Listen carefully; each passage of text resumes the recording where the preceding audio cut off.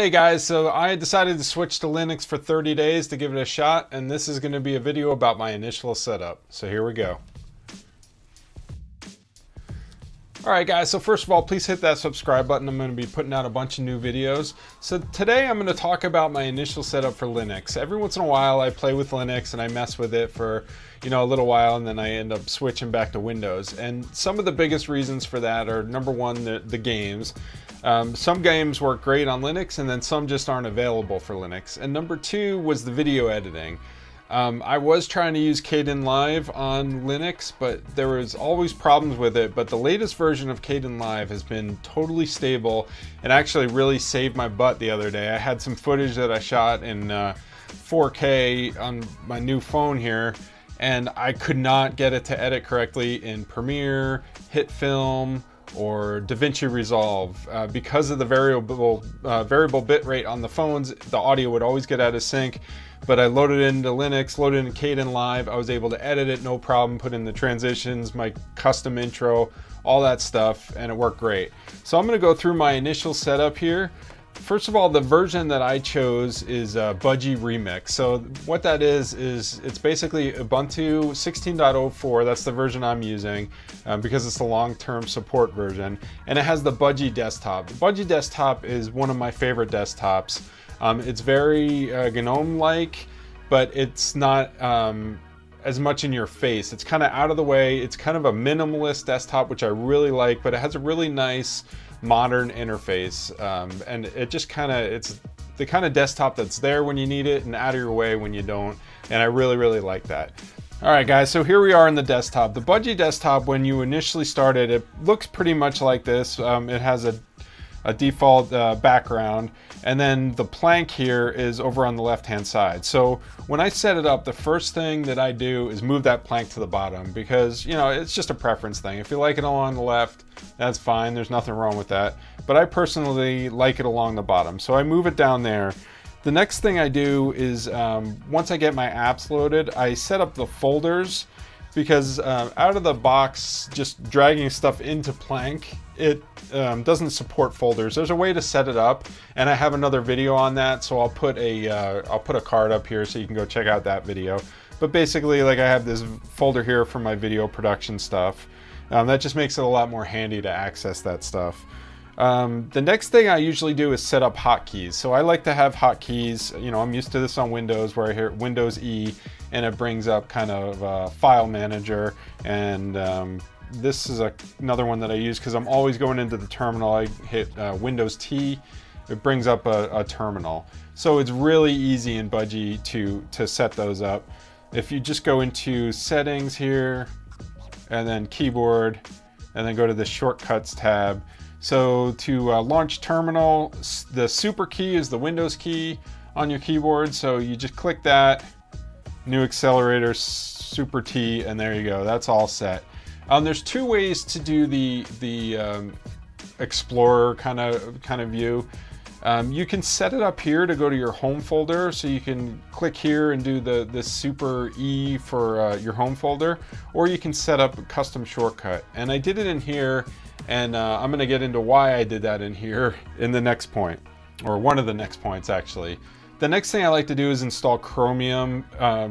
Budgie Remix comes with Firefox, and I'm not a big Firefox fan. Some of the utilities that I use on my home server have real-time updates for when things are processing, and for whatever reason those don't work in Firefox, but they work great in Chrome and Chromium. So the next thing I do is load Chromium on there. I still have Firefox on here. I'm not against Firefox, I just prefer Chromium.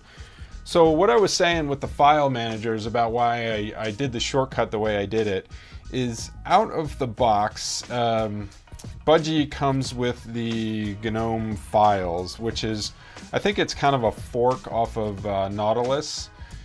And it's good, it's a really good file manager, but it's really limited. This is one place that the minimalist aspect of this desktop, I'm not crazy about it, is with the file manager. So what I did was I installed Nemo, and I use that as my file manager. And the reason for that is there's a lot more options in here. You can access a lot more options directly. There's different options for viewing. And one thing that I really like is this extra pane. So if you're copying files back and forth, instead of having two windows side by side, you can use the same window and have a pane on one side and a pane on the other side, and then you can literally just drag and drop between them. It makes it really easy for getting out to network servers. So if you have a Windows share that uses the Samba utility or Samba protocol in Linux, you can just do SMB, and then like my server is 192.168.1.10. I can go out there and I can see all my public shares, and I have some shares that are hidden there too, and I can access those as easy. It just pops up, it asks you for your username and password. You put it in there and you can tell it to remember it forever or use it just for that session.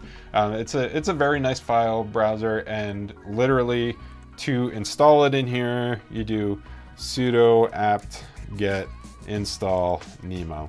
That's all you have to do. You hit enter. It's going to ask you if you're sure you want to do it. Hit yes. It's going to load a bunch of stuff on there, and then you got Nemo. So the reason why I did the shortcut the way I did is because I wanted to specify that the Windows E would be used for Nemo and not open up the default files. So the apps that I absolutely need to do this 30-day thing is, number one, I need Kdenlive. I need a video editor, and of all the Linux video editors, Kdenlive is by far my favorite, especially since the other day it saved my butt. And if you've never seen Kdenlive, I'm not going to go into it here. I am going to do a couple of tutorials on it, but it's a very, very nice NLE where it handles pretty much any file format you throw at it. And what I really, really like about this is one of the few video editors that I don't have to pre-process my video to edit. Premiere, HitFilm, DaVinci Resolve, even Filmora, all those I have to pre-process my video, or else like scrubbing through it and things like that is just completely painful, or I run into issues like I did the other day where the audio got out of sync. And with Kdenlive, I don't have those problems. And make sure you get the 16.12.3 version, because there was a bunch of bug fixes in this version, and this has been rock solid. I've always had problems with Kdenlive crashing, and I edited video for about 2 hours the other night, and it was 4K video, and I didn't have one crash, one stutter, nothing. It was rock solid, a beautiful thing. So the other things that I need for my production related stuff is Gimp. I need a image editor, and even on Windows I use Gimp. I'm not a Photoshop guy. Gimp does everything I need. Gimp is not a Photoshop replacement, it's a Photoshop alternative. It's not quite as powerful as Photoshop, but for me it's plenty powerful enough. It does everything that I need it to do. Next thing is Audacity. Audacity is a free video or audio editor. I use this one in whatever operating system I'm into, because this is just like Gimp, this is cross-platform as well.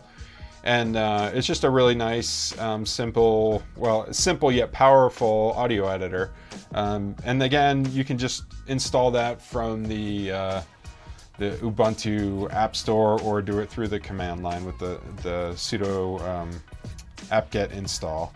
Kdenlive I went through. OBS, that's what I'm using to record the screen right now, and you can also do streaming. So I'm hoping at some point I'm going to be doing some live streaming, and OBS will come in handy for that as well. But all the video that you're seeing recorded of my desktop, that's all done in OBS. You can see it running over here in the background.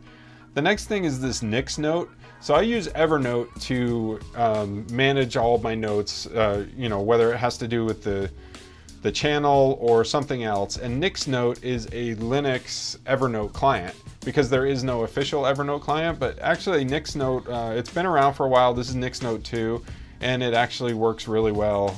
It's text only, so it doesn't have all the capabilities of Evernote where you can, do pictures and all that kind of stuff. But for just quick notes and keeping it all in one place and cross-platform, because you can use the Evernote client on your phone or Windows or Mac, or go to the website or whatever. It's pretty nice.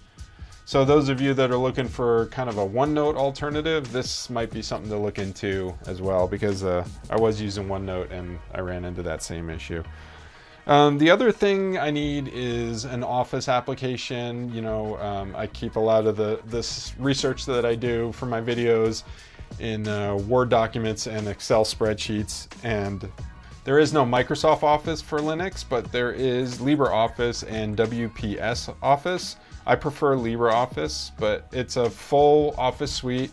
It's got a word processor, Calc is kind of like Excel, and it has a Visio type application, and then a PowerPoint-like application. I say like because they're not quite as powerful as the Microsoft suite, but again, for what I do, it's plenty powerful enough and has all the features that I need. The next thing I need is Steam, because I do like to play games. I'm not super heavy gamer, but I do like to play games, so I have Steam loaded on here, and then I loaded some of my Steam games in here.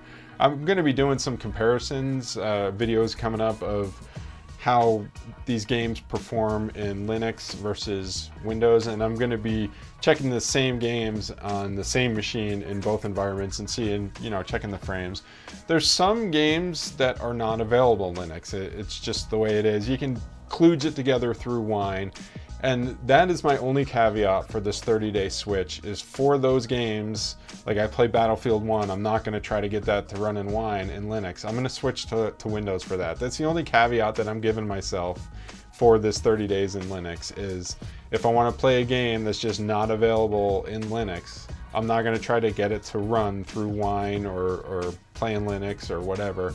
I'm going to boot into Windows and play it natively, because you're going to get the best performance that way. But the other ones, if there's a game in Steam that's available on both Linux and Windows, I'm going to play it in Linux. The next thing is Minecraft. Minecraft is kind of a pain to install, because you can get the jar file and then you have to copy it into your applications directory, and then if you want it in your menu you have to manually create it in the menu. There is a great installer if you're using Ubuntu. It's you know, Minecraft Ubuntu installer.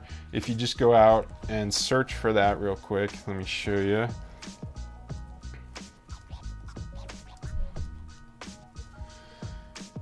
Use this unofficial Minecraft installer from Minecraft Installer Peeps team.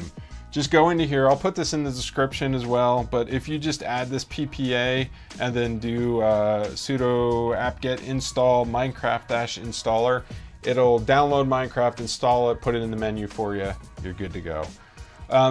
While I mention the menu, one thing I want to mention about Budgie is, at least in this version, from what I was reading online, they kind of disabled the auto refresh on the menu because it was causing some bugs. So when you install something, it doesn't automatically show up in the menu. So what I've found to do, there may be an easier way to do this, and if there is, please put it in the comments, but I just come over here, just go to log out, it brings you back to the login screen, you log in again, and then that refreshes the menu and everything's in there. There may be a way, a command line to refresh the menu. I don't know that, and again, if you do, please put that in the comments. All right guys, so that's about it. I'll put links to some of the stuff that I installed in the description, and hopefully you guys enjoyed this. Keep a lookout for some Linux videos coming up in the next few days, and if you have any questions or comments, please leave them below. Please rate and subscribe so you can keep get notified of the videos that are coming out in the next few days, and I will see you guys in the next one. Thanks a lot.